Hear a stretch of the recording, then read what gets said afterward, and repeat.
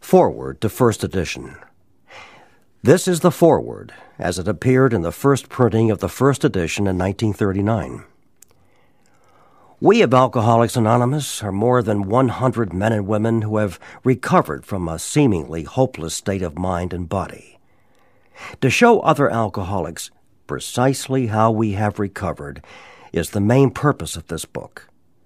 For them, we hope these pages will prove so convincing that no further authentication will be necessary.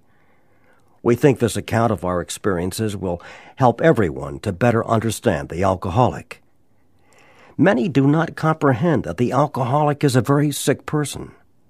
And besides, we are sure that our way of living has its advantages for all.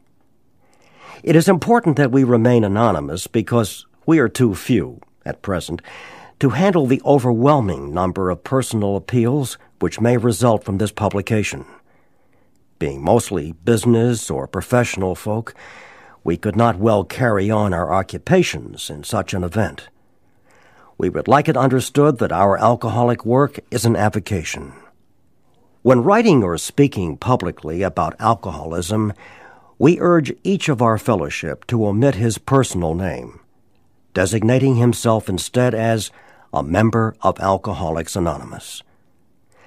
Very earnestly, we ask the press also to observe this request, for otherwise we shall be greatly handicapped. We are not an organization in the conventional sense of the word. There are no fees or dues whatsoever. The only requirement for membership is an honest desire to stop drinking. We are not allied with any particular faith, sect, or denomination, nor do we oppose anyone. We simply wish to be helpful to those who are afflicted. We shall be interested to hear from those who are getting results from this book, particularly from those who have commenced work with other alcoholics. We should like to be helpful to such cases. Inquiry by scientific, medical, and religious societies will be welcomed.